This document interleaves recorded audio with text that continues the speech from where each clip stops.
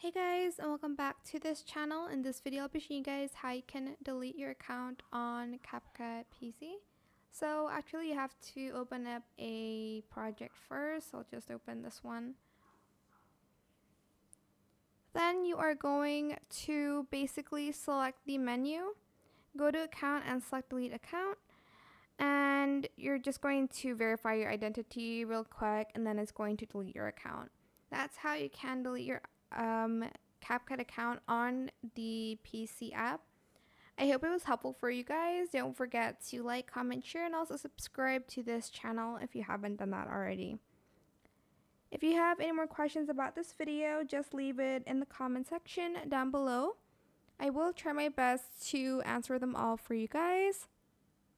And if you found this video helpful, please click the thanks button as well.